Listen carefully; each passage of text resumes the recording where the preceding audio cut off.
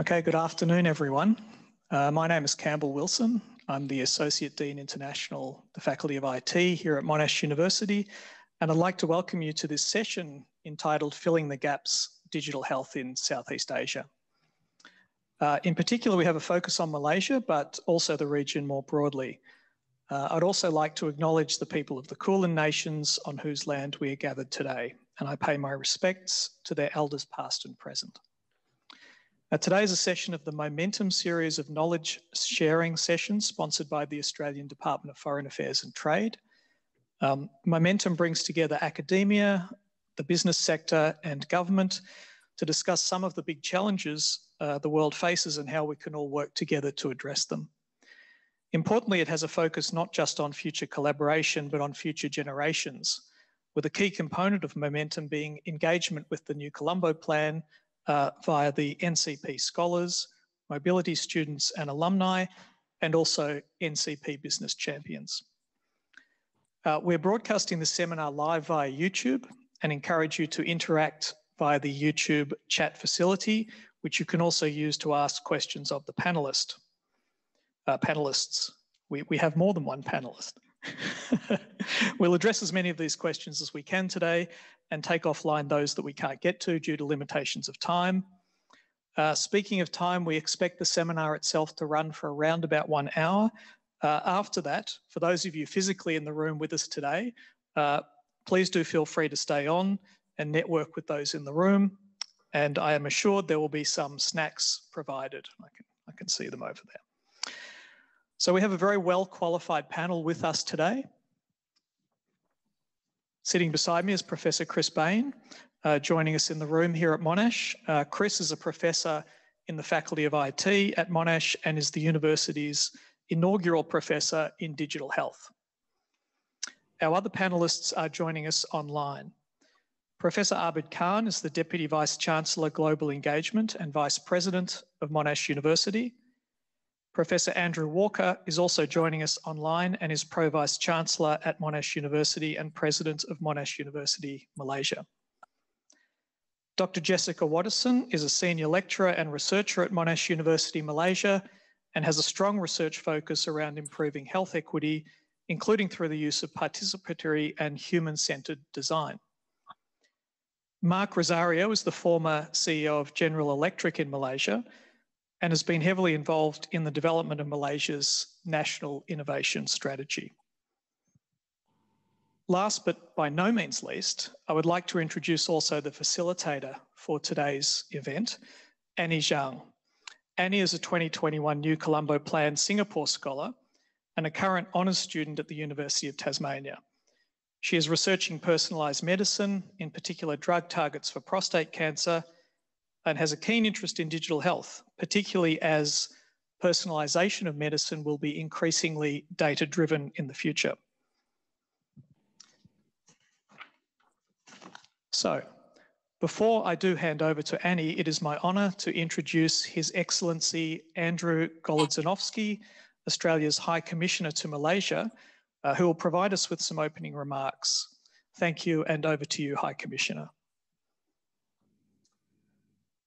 Thank you, Campbell. I appreciate that. Before I start, I'd like to pay my respects to the elders of this country where I am and all the countries from which participants are dialing in.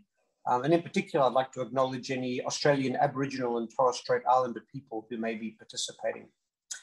I'd like to make a very warm welcome also to all of the NCP scholars, the alumni and the mobility students who are joining us from various parts of the world.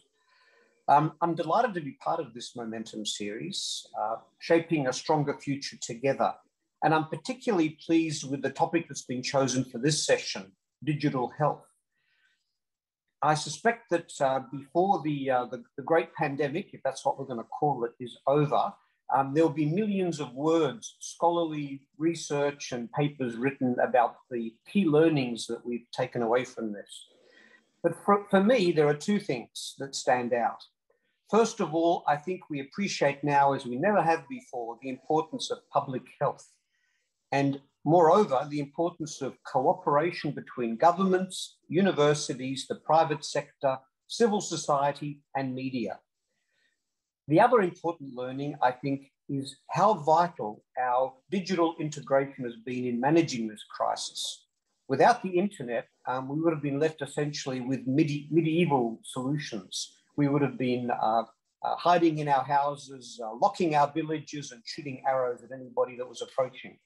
So the fact that this session is going to be looking at the lessons that have been learned in the area of digital health, I think is very appropriate and very interesting. I won't go through all the panelists because you've done that, Campbell, but I do want to say hello again to Professor Abid Khan, who I haven't seen for 3.5 years. He was my first interaction with Monash when I was preparing for this posting. And through him, I'd like to thank the entire Monash team for their contribution to Malaysia, to bilateral relations, and to this particular session. And also a shout out to Andrew Walker, my old friend who I've had a lot to do with over the years. One last thing I want to say by way of advertorial. This is particularly interesting for us as Australia in Malaysia, because our bilateral relationship with Malaysia has probably never been stronger in our long history. And that was really underlined by the fact that our two prime ministers concluded a comprehensive strategic partnership earlier this year. It's a very rare thing, and it's something we have with very few countries. And part of the work plan for that comprehensive strategic partnership has an element to do with health cooperation. So this will contribute, I hope, in a very meaningful way to the larger story of Malaysian-Australian cooperation between ourselves on all sorts of issues, and this one in particular. So once again, I welcome you all to this session, which promises to be very interesting, and I'm looking forward to hearing from the panelists. Thank you very much. Thank you very much, High Commissioner. So it's my pleasure now to hand over, I think, to Annie to kick off what I hope and I expect to be a very interesting, exciting discussion around digital health. So over to you, Annie. Thank you, Campbell, and thank you, High Commissioner, for your insights. So before we dive into the fascinating world of digital health and talk with our panelists, I'd like to start by setting the scene a bit more broadly and talk about how we can build an environment within which global collaboration between universities, industry, and government have the greatest chance of success. And so I'd like to first direct my first question towards Professor Khan, the Deputy Vice-Chancellor of Global Engagement at Australia's largest university, Monash. Professor Khan, can you talk us through your views on this environment, in particular, the importance of global networks in this space? What do successful networks look like, and how do we best build them? Over to you, Professor. Thank you, Annie, and welcome to everybody, and my respects, Andrew, to you. It is great to see you again online, and thank you for opening the session. Annie's question is quite a broad one, and so I should start by saying international relationships are actually very strong, particularly across the region, and have continued to remain so through the crisis. There's a lot of sharing going on, and it's a very constructive dialogue with all of our partners. And in fact, the partnership network grows for Monash, and I know for my colleagues in many other universities, Annie. I thought I'd focus on just 4 key domains that have probably evolved, therefore. The first is that the innovation landscape around us is changing. The second is more that there's a move towards solutions-based approaches in relationships now. Cross-institutional collaborations are therefore becoming more strategic and require a little bit more focus and shaping. And then finally, I'll touch a little bit on the education that therefore reflects this new world, as it were. So if I can spend just a minute on each of those, Annie, I'll dive straight in. The landscape around us has actually shifted quite a bit. Even though I say relationships are strong, the actual ecosystem is changing. Our stakeholders have started to focus more on the big, complex, multilateral challenges that we all face. So it's very much become a world of complementary relationships.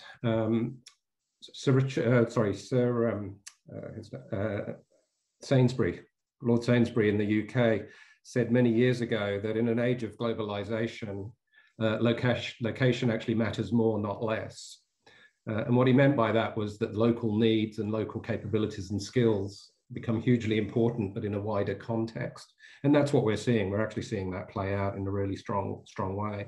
So while there remains this need to access our colleagues and capabilities around the world, it's become shaped by a bigger agenda, by the agenda of stakeholders that are saying, well, what's the solution to these problems? Not just the early stage contribution, but how do we work along that value chain and integrate the pieces so that we have answers and implementable solutions, particularly at community levels.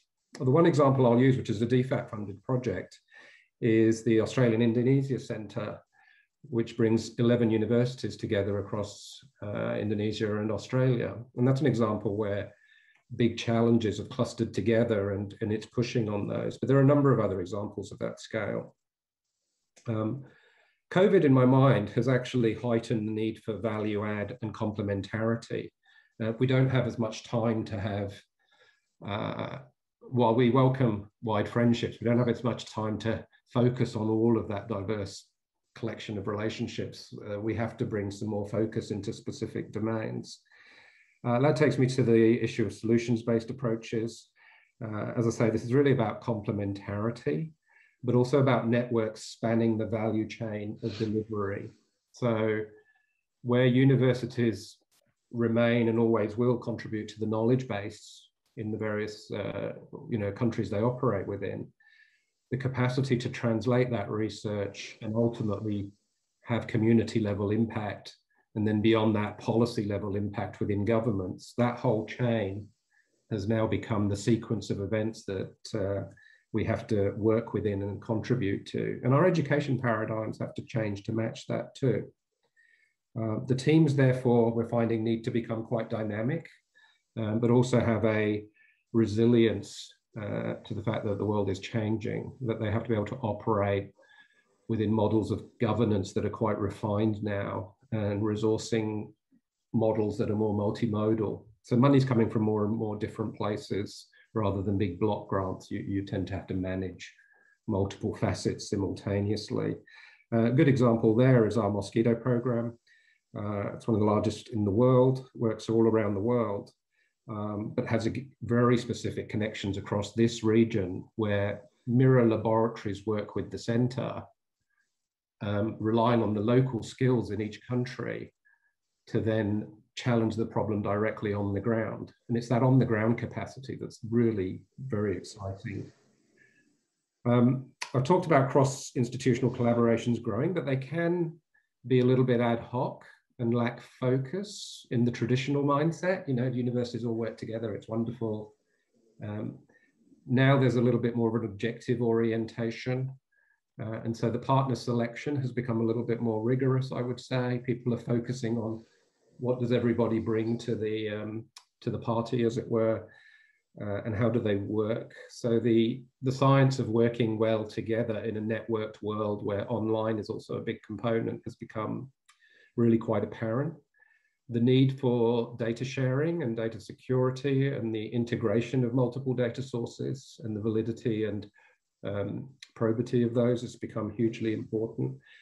Universities are very good at this stuff, but we now also have to work with our colleagues in the industry sector and the government sector, so the collation capacity has become really very important. I think a lot of people are looking to universities to take on the more systems integration type role. Where we do that, we have success. So universities, I think, have proven themselves through this last few years as engine rooms for that kind of integration and as partners of choice with government and industry and others in that collation exercise. That brings me to my final point, which is that our education and training really does have to reflect this. So I was really pleased to have the new Colombo plan mentioned and mobility referred to in those opening remarks. We already knew that students that get a mobile experience, doesn't have to be physical, but let's just say an intercultural and highly interactive experience, and particularly one that's problem-based, they do really well. They can contribute to problems very quickly. They can get into industry and government roles very quickly. If we can inculcate in those processes methodologies that get them across the notion that the world is now a highly integrated place that uses open innovation models and flexible access to resources. Things like time management, cross-border knowledge, that kind of, very material sort of learnings in some cases become really important. But what we're going to end up with is a globalized citizenry that actually knows how to navigate and play a role. So it's not globalization for globalization's sake. It's actually, call it globalization with a purpose, where everyone can work together, leverage the resources they need to solve the problem. It's a flexible resource base, understand the facets of that. If we can get that into our students, which we do, but if we can continue to expand on the experiences and exposures they have, we'll be in an incredible place. So that's my sort of hope for the future and now, coupled to changes I've seen in the environment around us. Annie, I hope that's useful. Thank you. Thank you, Professor Khan, for your views on the importance of creating this space for collaboration between industry, academia, and the government. And critically, digital health is being proposed as a mechanism to fill gaps in healthcare in the region. So I would like to pose my next set of questions to several of our panelists with research expertise in this field. So let's head over to Professor Chris Bain, who is joining us from the Clayton campus at Monash, who is the inaugural professor of digital health at Monash University. So to start us off, can you define digital health for us? What exactly is digital health? Thanks very much, Annie. Look, I've been at the university for about 3 years now and doing this role, and it struck me very early on that it's really important to try and do that for people when I'm talking to them about digital health, because it's quite a broad area. There's lots of different definitions floating around. And the reality is, depending on where you are in the world, what you might call digital health looks really different. So somewhere like the US or Israel in many ways is a long way ahead of us.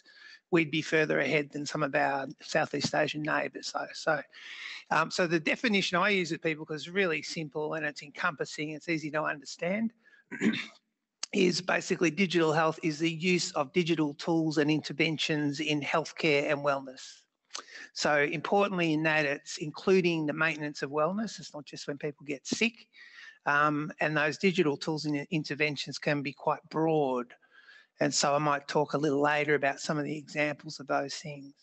The other thing I often say to people in conjunction with that really simple definition, if they're looking at, a project or a system or an ecosystem and saying, is that digital health, is a couple of hallmarks which I think encapsulate the true essence of digital health. So if we're talking about things that involve a smartphone, that involve apps, that involve sensors that collect digital biomarkers, so things about human physiology or behaviour you can turn into ones and zeros. If they involve what I call augmented intelligence, so not just artificial intelligence, but certainly including that, also things like virtual reality. And if we're talking about patient and citizen engagement and empowerment, then those sort of features really point to something being quite typical digital health. Thank you, Professor Bain, for that definition. So can you give us some examples of how digital health could potentially help citizens and governments in Southeast Asia? Yeah, thanks, Annie. I know a little bit about the health profile and some of the important background, like smartphone use from our colleagues in Malaysia, from working in collaboration with them. So I'll give you some sort of disease patterns that are pretty true both for Malaysia, but also for Indonesia as well. So as exemplars, and in fact, a lot of the reasons people die in those countries are actually similar to what happens in more Western societies. So, stroke is a killer of many people, what's called ischemic heart disease. So we often call them in common parlance heart attacks from narrowing and hardening of heart arteries. Respiratory conditions, things like what's called COPD, chronic obstructive pulmonary disease, diabetes, they're all common killers. A little bit of cancer as well in the top sort of 5 or 10. So they're not dissimilar to Australia in that sense and in many Western countries. So, those things are driven by, again, similar factors to what we see here. So high smoking rates, so obesity, high blood pressure, high sugar, high lipid values are all underpinning many of those conditions as well. So I'll give you two really, really neat examples, one that sort of plays into the cardiac space and one that plays into the respiratory disease space. These are really well advanced, pure digital health products that people can find information about on the internet. And yet when I've spoken to many audiences, including audiences full of doctors and nurses in Australia, many of them haven't heard of these things.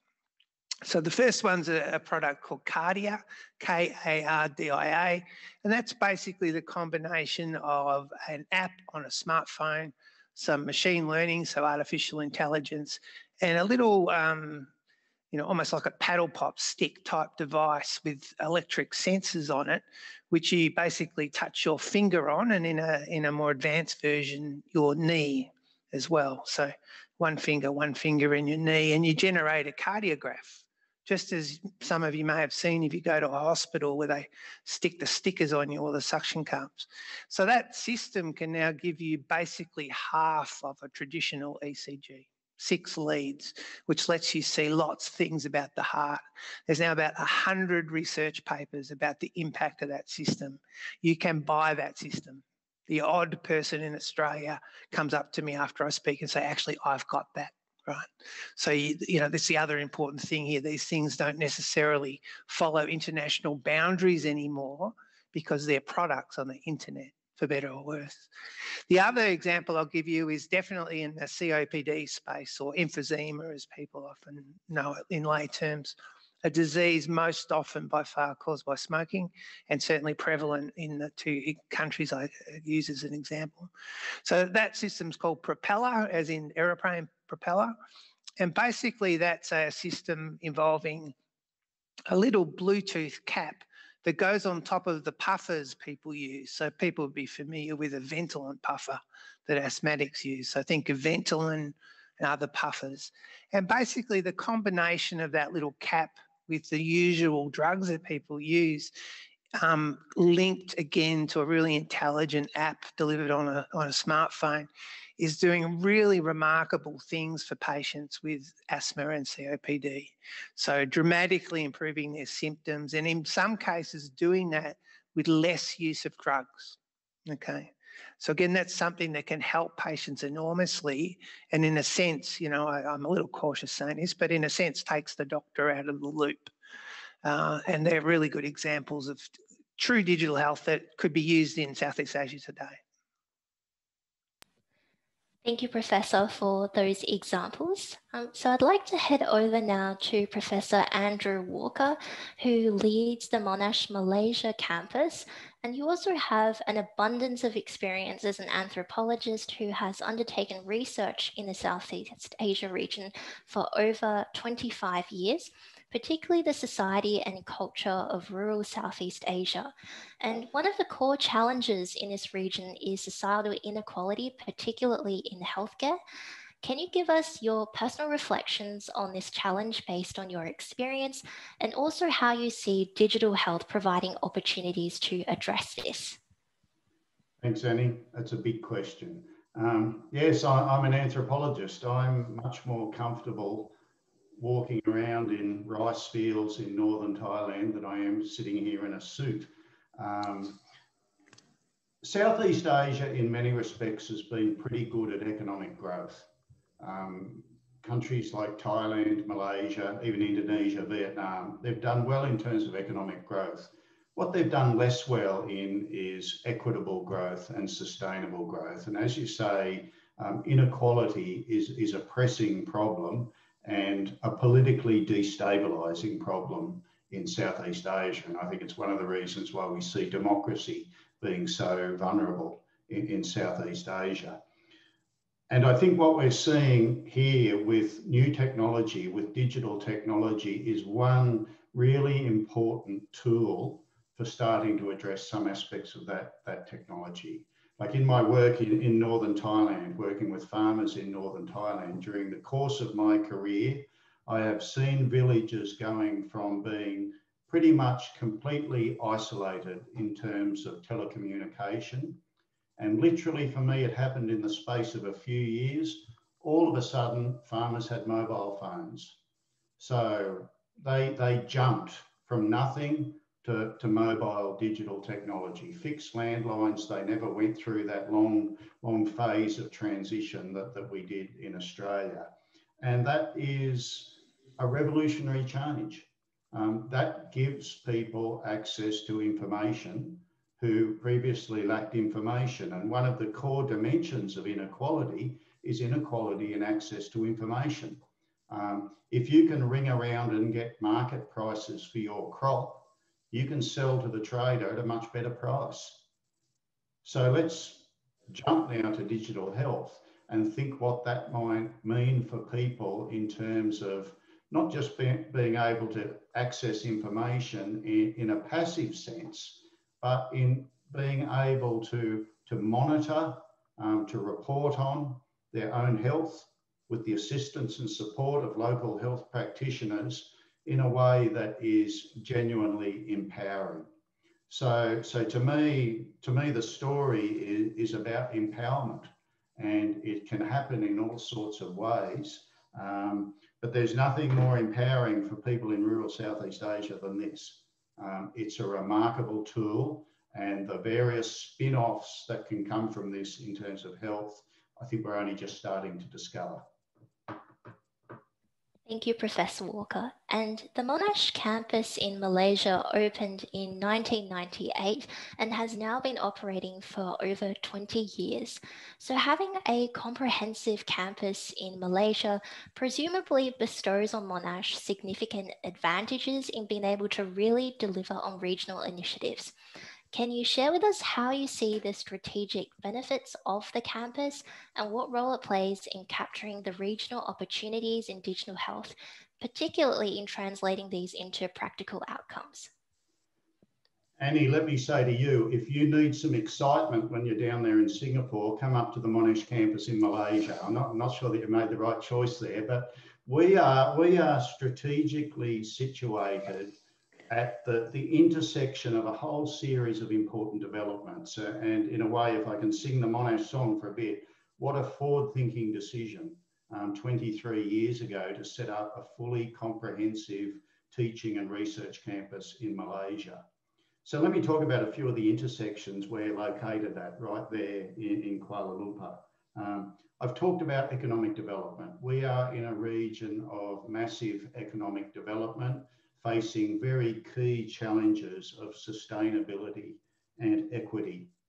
We're also going through the health transition. Chris talked about, sadly, some of the ways people die in Southeast Asia. In the parts of Southeast Asia where I worked, not so long ago, people died from not having enough food, or from not having access to basic health care, or from waterborne diseases, or from, in earlier times, smallpox and other pandemic diseases. Now we are seeing the health transition where, to put one aspect of it very crudely, we are now dealing with the health problems, not of poverty, but of affluence. And the other key intersection we're located in at Monash, Malaysia is this is a region of extraordinary human mobility. COVID certainly has put a cap on it for a while, but the Malay Peninsula, as we all know, has been one of the crossroads of the world for a very, very long time. So we have a diverse and mobile population with lots of marginal people in it. And when we're talking about filling the gaps, there's certainly lots of gaps in the landscape we're in. So look, that's a long-winded way of saying that Monash Malaysia campus is operating in a social, political, cultural, demographic and environment that is perfect for investigating some of these digital health issues.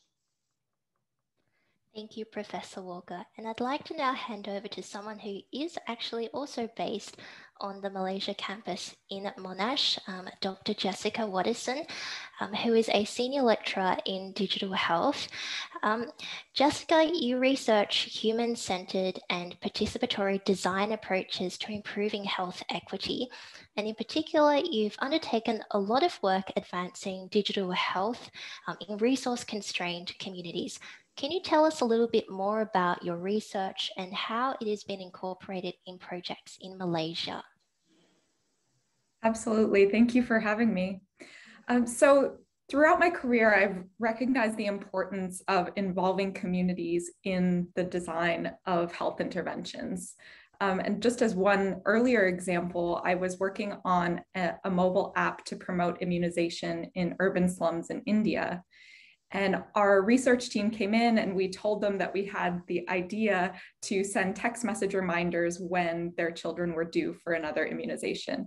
And so we were speaking with mothers and sharing our ideas.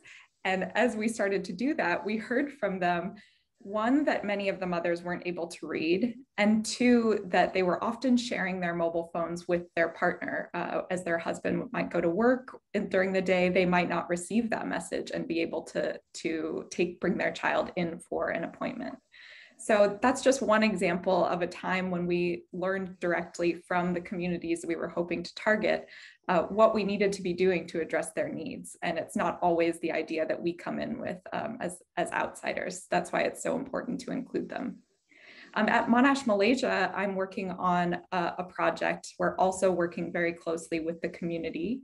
This project is actually led by my colleague, Dr. Uma Devi Pulanasamy, and she's my colleague in the School of Medicine.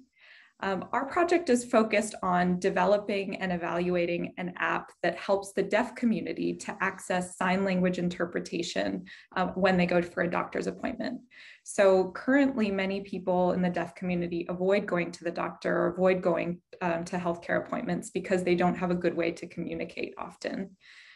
So in this project, even before I joined, Dr. Uma did a fantastic job of building a close relationship with the deaf community in Malaysia. And we now have a prototype of the application that we'll be testing together with the deaf community, with doctors, and with sign language interpreters to get their feedback. Thank you, Dr. Watterson. And when we talk about digital technology as a tool to bridge health inequity, another fundamental pillar, in addition to engaging with stakeholders, which we have already talked about, is engaging with citizens in a region. What do you think the challenges are when it comes to citizen engagement, particularly around digital health in Southeast Asia? Yeah, so as some of the other panelists have said, obviously smartphones and access to data have been growing in the region. I think in Malaysia, a recent study done by the government of Malaysia found that 91% of households have access to a smartphone. So it's a really high proportion of people. But I think that a challenge is that we still need to be really intentional about not leaving anyone out, being sure that as we're recruiting for research or recruiting for projects, that we're not assuming that we're reaching everyone using a digital form, making sure that we're including people from rural areas, from low-income backgrounds, and being really intentional if equity is a goal. The other challenge that I think we'll come up against with citizen engagement is being sure that what we're designing is truly relevant and helpful. I think there can be a tendency when it comes to technology and digital health to create digital tools because they can be new and exciting and sexy, but they may not actually be the best solution. And so I think by using a human-centered design approach and truly understanding the needs of the community, we can be sure that technology is actually the right solution. And it has so much potential, but we don't want to jump to a technological solution just because we have the technology. We want to be sure it's the right thing to be using. Thank you, Dr. Watterson. And thank you also to the rest of the panel for sharing some of their fascinating insights and research. I think all of us can agree that funding in research and development in digital health is critical for further progress in this domain. However, that in itself is one of the most pressing challenges facing the field today. So to discuss this in a bit more depth, I'd like to turn to Mark Rosario, the former CEO of General Electric in Malaysia.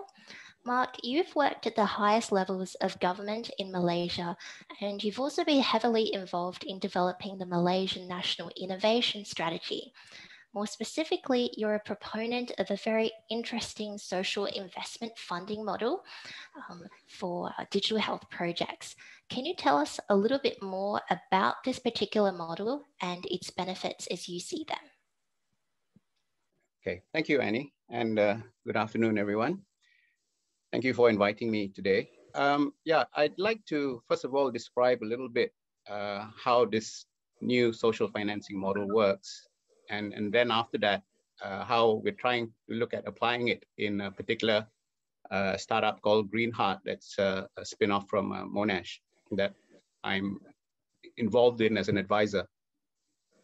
So this social financing model is basically looking at how social purpose organizations, so it could be an NGO, it could be a social enterprise, how they could have a more sustainable source of funding for whatever they're trying to achieve. So if you think about any social issue afflicting any country, so in Malaysia, for example, you know, the top social issues could be drug abuse, child abuse, unwanted teenage pregnancies, and also the high incidence of NCDs, you know, as was highlighted earlier, the high mortality rate from heart failure, diabetes. So these social issues cost the government a tremendous amount of funding. So if you think about an example of child abuse, for example, there's an impact, a cost impact to different parts of government. There's a cost to the healthcare system, there's a cost to law enforcement, there's a cost to welfare.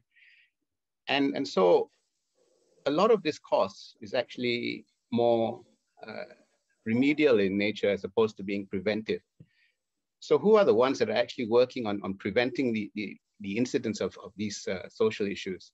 It's actually these NGOs or social enterprises on the ground. And a lot of time, the problem they have is how are they going to get funded? And typically, they'd be looking for one-off donations or CSR funding from corporates or philanthropists. Now, if you think about the kind of social impact that they're delivering, so you think about, let's say they're focused on reducing the incidence of child abuse, which would have a cost impact on the government, basically reducing the costs that the government has to pay out because you've reduced the numbers. So you have an impact investor that comes in and says, okay, I'm going to fund your program because you're going to be able to deliver measurable social impact to the government.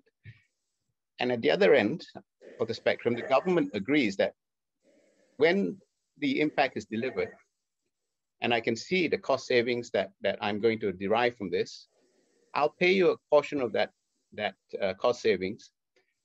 And that money then goes back to the impact investor, who can then go and fund another program. So in this sense, you have a very sustainable funding model. And so it can be applied in just about any kind of environment where you're trying to reduce the incidence of any kind of social issue. So in the case of Greenheart, which is this spin-off from Monash, they have developed some new technology using AI, small data, machine learning, looking at how it can derive data from individual patients from whatever device they have. You know, it could be a wearable, it could be just a basic smartphone, and being able to prescribe the best treatment protocols that would result in reducing the mortality rate from heart failure.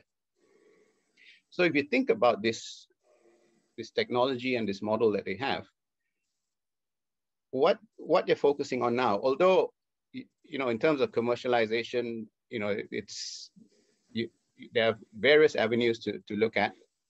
But if we focus initially on the government healthcare system, and we're starting with this project in Malaysia, working with 4 hospitals around Malaysia, government hospitals. where we're saying, okay, we'll embark on this program where we're going to be able to reduce the mortality rate amongst these heart failure patients in these government hospitals. And when we show the results that, you're not only reducing the costs to healthcare, because, you have a lower incidence of heart failure that you would have had if you did not have these interventions, there's going to be savings to the healthcare system. And so if upfront we have an impact investor that will fund this project, and then you're able to show the results, and the government then agrees, okay, I'm going to reimburse a portion of the projected cost savings that are realized from the social impact that you're delivering. Now, this is going to require a total change of the way the government approaches how it deals and funds social issues. And that in itself is where the major challenge is going to be. So we're starting with this in Malaysia, and hopefully, when this model can be proven, we can look at other markets in Southeast Asia and beyond. So I hope that gives you some idea of this social financing model and how we're trying to develop this. Thank you, Mark, for elaborating further on that particular financing model, and also for highlighting that health issues also have various indirect forms of cost that are often overlooked. So far, we've talked quite extensively about issues with funding in R&D as a major obstacle to further progress in this field, and Mark in particular has talked quite extensively about this. But I'd like to now turn to some of the other barriers to long-term success in this space, and I direct this question to all of the panelists who wish to respond. So broadly, what do you think the challenges are when it comes to operational uptake and incentivization of digital health in Southeast Asia? This could be incentivizing industry leaders to make further investment in innovation, academic research, or incentivizing citizens, as Jessica Watterson talked about, to engage in digital health. What does this actually look like?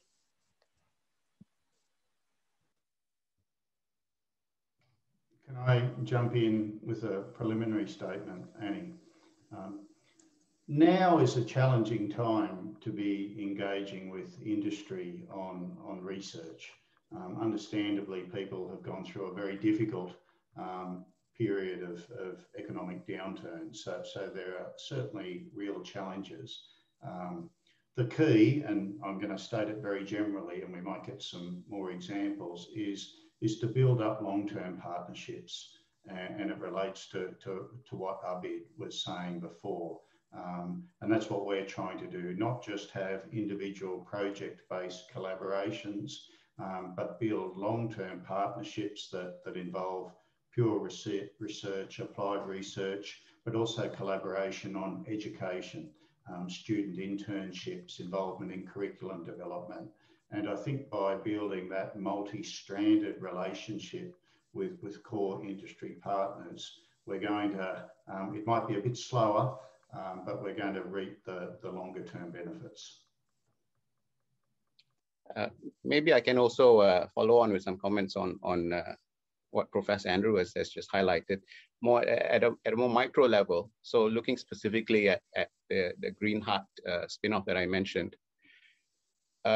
So the issue they are facing now is they're at the R&D stage, doing the clinical trials. So how is that going to get funded? Because the government's not going to say, okay, I'm going to commit to giving you this money. So, and if you turn to industry, they're going to say, okay, where's the commercial element of this? So at this stage, we need to tap on potential either governments that may be looking at a bigger picture, or foundations or corporate CSRs to come in as an impact investor to fund this stage of the program. Then when it shows how it actually works and they're able to deliver the results, the commercialization will come later, if you think about this model where you can reduce the mortality rate of heart failure patients, you start with the government healthcare system, and later, in the private sector healthcare systems, you would be talking to insurance companies because you're going to be able to save them money as well. So, but the challenge is always at this stage when you're doing your R&D and your clinical trials, how are you going to get funded?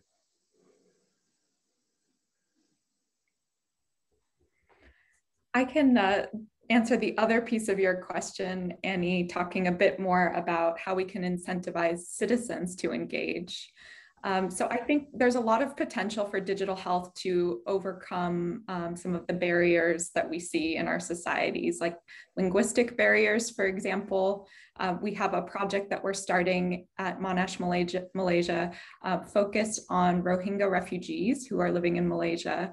And their language is mostly spoken, not written. So that can be a big barrier to them accessing good health information.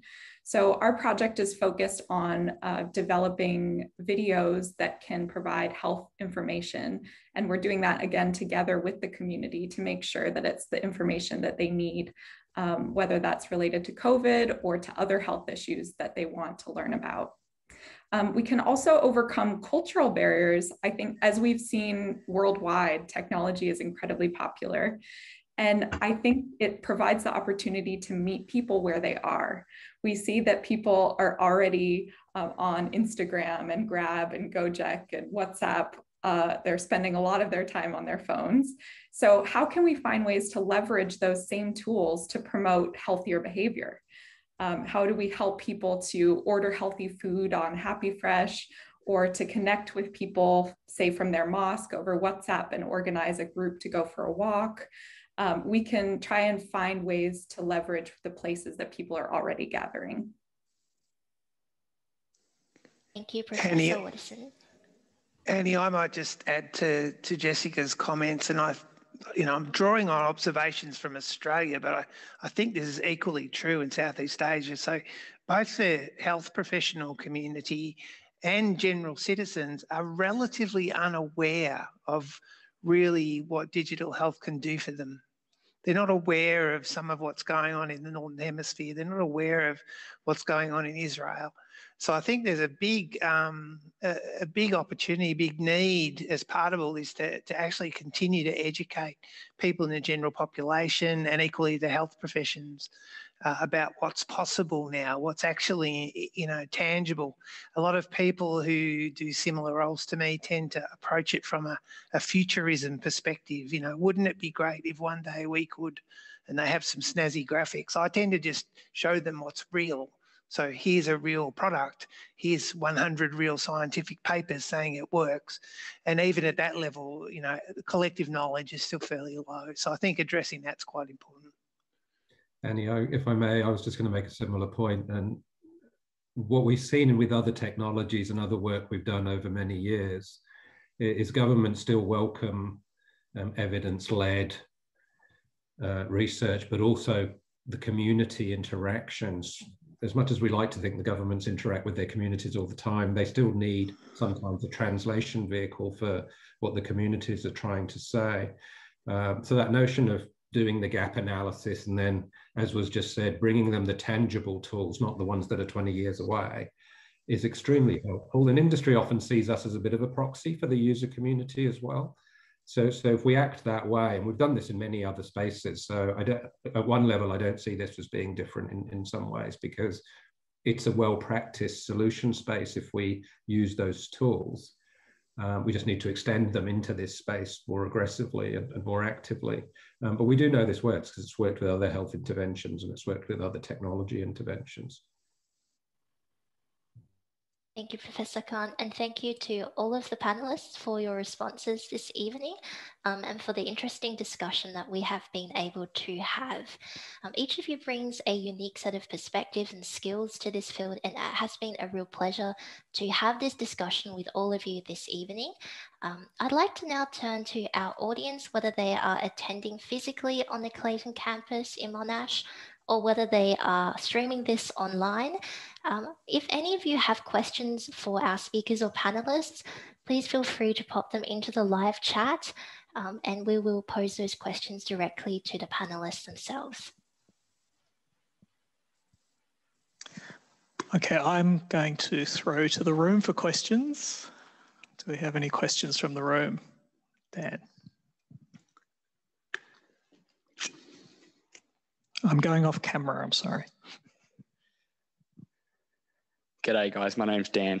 Thank you so much for being a part of this event. It's been incredible to hear your thoughts and your ideas on these matters. It's just invigorating to see the work in this space. Mark, you mentioned that the industry and government are hesitant to enable research in this space as commercial viability isn't proven just yet, and it's mainly in the R&D phase for a lot of these projects. I've seen firsthand the individuals on a large scale are searching for ways to help others, financially and otherwise. The problem for these people, for these Good Samaritans, was that they're typically lost in trying to find an entry point into aiding ventures as large as funding digital health research projects. Do you see a future with crowdfunding and community-owned platforms specifically designed to enable wider community participation in funding critical projects like these using technologies like blockchain or DeFi? Thanks. Thanks, Dan. Well, crowdfunding is certainly a very useful tool for providing funding, but I think at the R&D stage, it still will be a challenge because unless the funders are coming in with some kind of a social objective as well, it's going to be difficult because crowdfunders typically, you know, they would put in money on the basis of the commercial, you know, basically the commercial potential of whatever innovation that's being presented. So that's why, you know, when that social financing model that I described is actually looking more at what we call impact investors, who are not just looking for a financial return, but at a social element as well. Increasingly, though now, especially with SDGs and you know, corporates having this social obligations as well, many are also looking at the broader aspects of social returns, not just from for you know, financial returns. And so from that aspect, you know, it may be possible, but you really need to show how you're able to deliver measurable social impact from whatever projects that you're presenting. And it's certainly possible because there are tools now to show how you can actually measure social impact in financial terms as well. As you know, as what I described in those cases of those social issues afflicting a country, you actually have data showing how much a particular social issue is directly costing the government, but you've got a lot of other different cost impacts as well. You know, there's indirect costs. If you think about heart failure, for example, there's a direct cost to the healthcare system, but there's the indirect economic cost as well of a person not being able to contribute, you know, from his work perspective. He's not able to work, and so he's not contributing to the economy. So by being able to quantify these things, you know, you may be able to succeed in getting funding from either corporates or crowdfunders who may have a broader intention of not just financial returns, but possibly a social return as well. I hope that answers your question. I wonder if there are any other questions from the room here. Brilliant. 1 second. Thank you. Just staying within the topic of funding, and this is probably for Chris and Andrew, do you think there is a role for the university sector to be supporting the funding of new research projects and collaborations and within industry and researchers, etc.? Did you want to address that first, Andrew? Well, I would have paid to have someone ask that question, Chris. It's a lovely question for me. So we at Monash Malaysia, we're committing some significant preliminary funding for some of the research projects Jessica was talking about. So I certainly think there's a very important role, especially in Monash Malaysia, where sometimes access to external funding can be more challenging for the university itself to enable this research to get started. I'm thinking very carefully about Mark's comments. There's a real difficulty, I suppose, in what we might call the mid phase between the preliminary research and the commercialisation. What might we need to play in getting things further advanced along the lines that Mark's talking about? That's something that I'm thinking and want to talk more about. But look, the answer is yes. We're putting money in, and we will put more. And we want to really get the maximum impact we can from this investment. Yeah, there's not much I can add to that except to acknowledge what Andrew said and the fact that he has put a substantial investment into this space. Part of that is embodied in Jessica, who on my screen is just to his right. But that also ties into something that we've said a few times before, having somebody actually dedicated to this on the ground in Malaysia is going to make all the difference in terms of having impactful projects that really make a difference and are informed from the ground up as well. Annie, let me throw back to you. Are there any questions from the live stream? Hi, Campbell. We have a couple of questions around legal responsibilities in terms of digital health. So John online has just asked, from an ethical perspective, at what point are we obliged to replace the doctor or the human if the AI is proven more effective? Are we obliged to enact this? This is probably best directed at Professor Bain. Yeah, there's several PhDs in that. That's an unanswered question. I'd be very careful about, especially depending on your audience, about implying we're going to lose doctors. I think those of us who are deep in this space, and like myself have actually been in the health professions, acknowledge that we're trying to fill gaps. We're trying to augment human performance. It will be an awfully long time, if ever, before many health workers are replaced. And it's also, I don't think, a great way to frame digital health for it to proceed well, to imply that that's an inevitable consequence. So I'll give you another really good example. So the use of AI in a procedure called a colonoscopy. So there's a number of places around the world doing this. So a colonoscopy basically places a tube under anaesthetic. You look in the intestinal tract from the rear upwards. It's taking videos as you go. Basically, a skilled person, usually a gastroenterologist, is looking at the lining of the bowel for cancers and other things. But that can all be video recorded. Researchers have now analysed that video, trained AI systems, and in some cases they are doing better than human performers in terms of picking up cancers and various lesions. Now, I've simplified an issue. I think the important sort of takeaway, the logical step from that is not can we get rid of these people, but can we use this sort of a system to let less experienced people do the procedure? Or maybe in places where you don't have access to a specialist gastroenterologist, a nurse endoscopist could do it with support from an artificial intelligence system. So it's boosting people's capabilities. It's not replacing them. And I think that's a better way to think about this kind of an issue.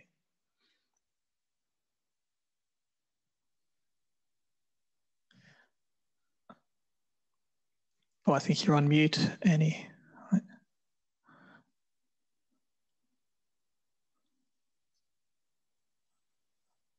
How's that? Oh, that's better. Better? Awesome.